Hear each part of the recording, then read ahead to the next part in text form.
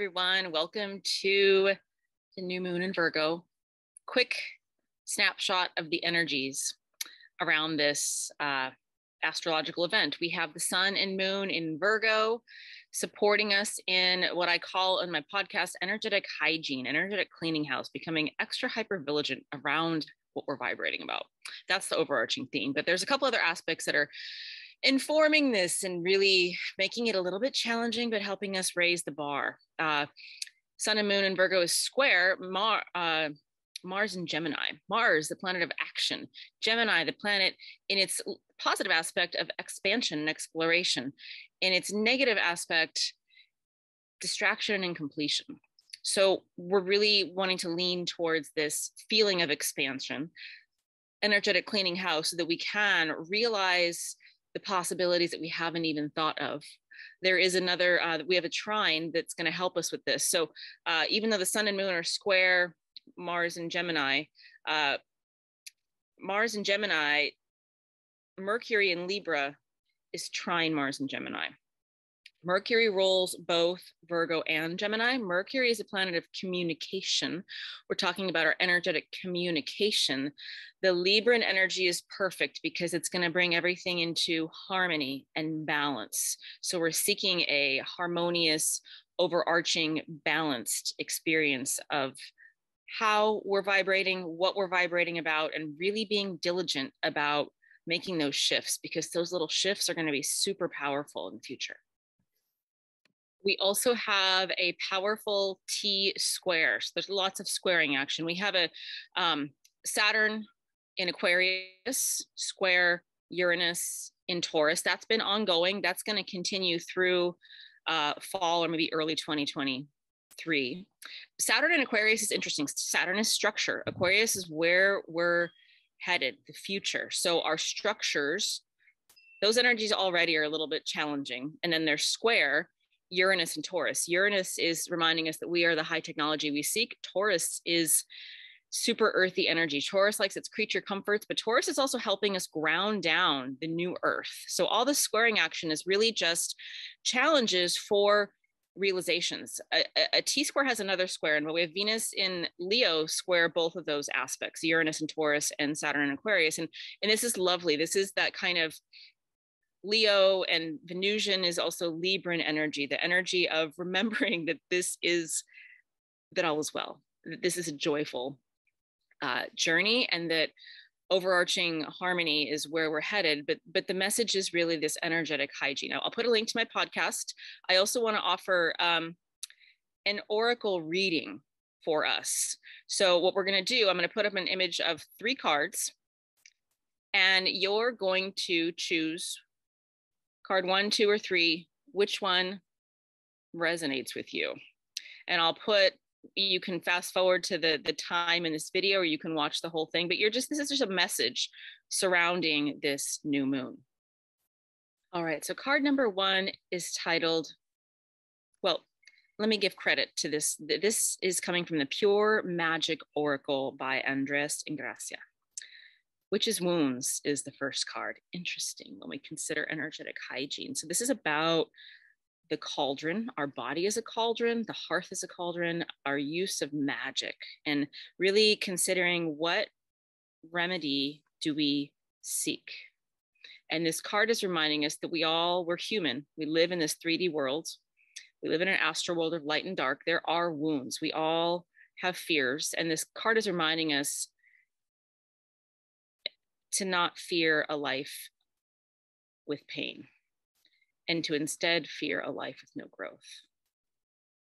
So really to embrace any of the wounds that we've experienced, and to look at them, embrace them as, where the bone breaks is the place where it grows the strongest.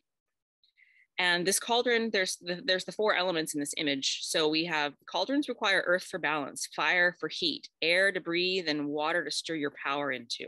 So you might create an alchemical cauldron during this new moon, but you might just consider this. The message here is that you are the vessel, and your experience and your heart are here to serve you. The heart is our most powerful energetic space. It's our transmutation, transformation. This is signaling it's a cauldron. It's a cauldron of power and change. So you might imagine creating a psychic crown of golden light and placing it on your heart center and giving yourself, the message here is you're worthy of healing. You're worthy of redemption. You're worthy of everything you want. You're worthy of peace. You're worthy of love.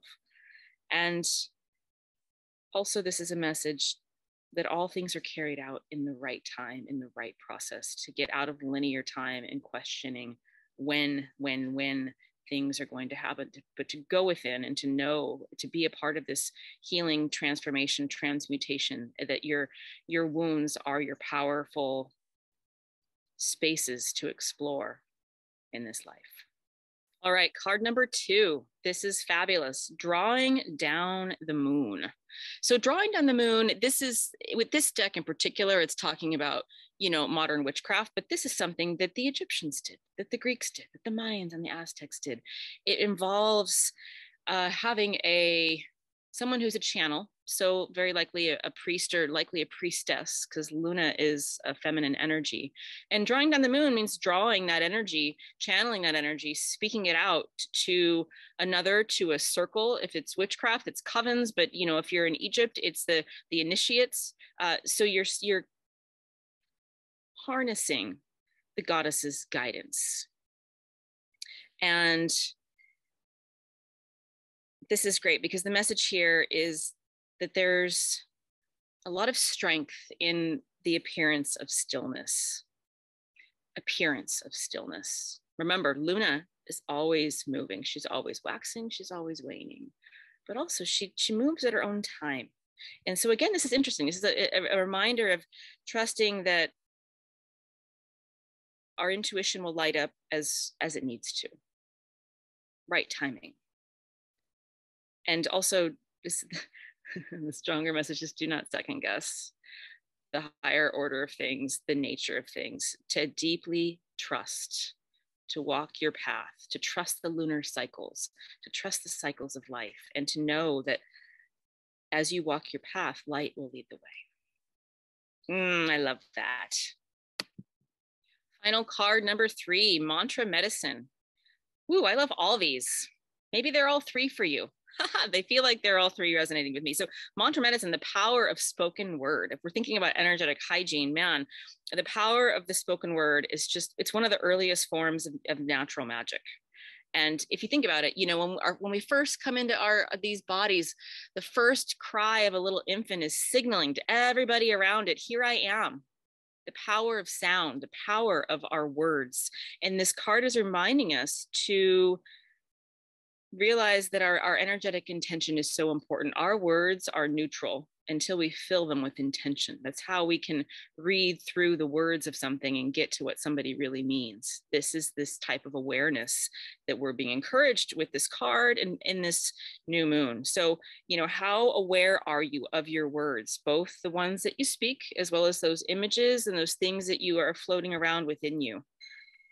And also how the questions here are how honest and truthful and unafraid can we be of our truth and our voice and our power?